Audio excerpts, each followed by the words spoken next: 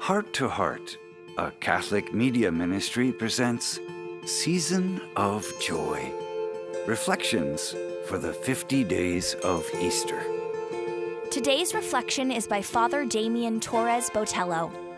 Father Damian, a Jesuit priest from Kansas City, Missouri, has 3 decades of professional theater experience amplifying marginalized voices.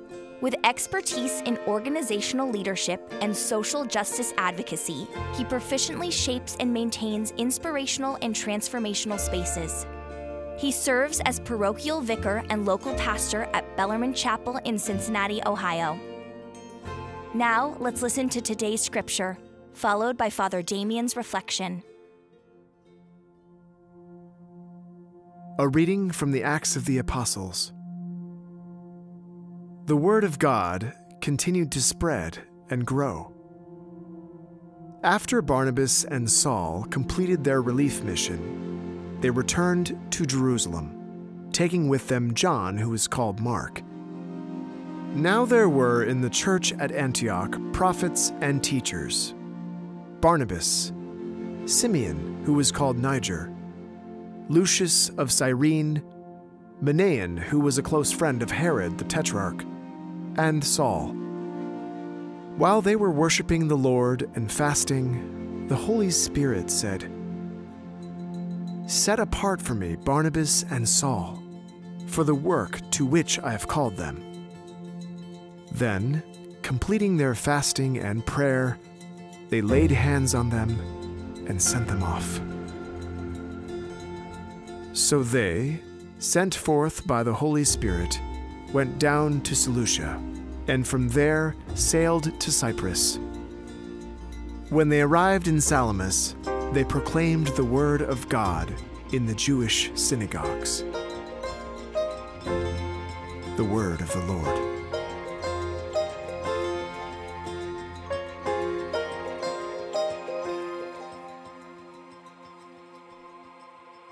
We see in our passage from Acts that the word of God increases and multiplies.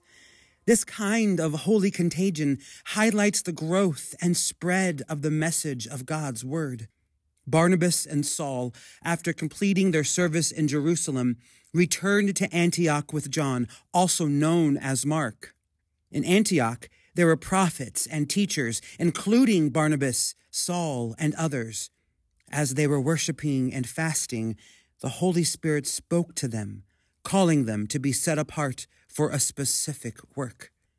Barnabas and Saul, led by the Holy Spirit, went to Seleucia and then sailed to Cyprus.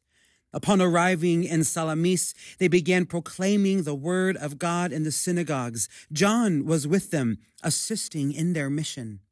This passage highlights the importance of being receptive to the leading of the Holy Spirit. Barnabas and Saul were chosen and set apart for a specific work by the Holy Spirit. Isn't this true for all of us? Some of us are parents. Some of us are teachers and spouses and caretakers. We all are set apart in our own way within our communities to spread Christ's message through action and being and loving. Just like Barnabas and Saul, who obediently followed the Spirit's guidance and embarked on their mission to proclaim the word of God, so too do we. The presence of John, who assisted Barnabas and Saul, shows the importance of teamwork and collaboration in spreading the message of God.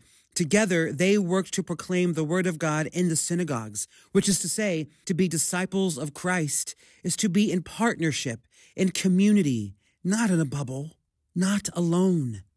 Our scripture reading reminds us of the power and impact of the word of God. It is a living and active force that increases and multiplies. It also emphasizes our vital role in carrying out God's work and the importance of being open to the leading of the Holy Spirit. As we reflect on this scripture, let us consider how we can be receptive to the nudgings of the Holy Spirit in our own lives. We can also consider how we can collaborate with others in spreading the message of Christ's love and mission, and be active participants in the growth and multiplication of the Word of God. We hope you've enjoyed today's Season of Joy reflection. Tune in tomorrow for the next edition in our Easter series. And if you haven't already joined our email list, visit htoh.us to sign up and receive more inspirational content delivered right to your inbox. May God bless your heart and the hearts of all your loved ones.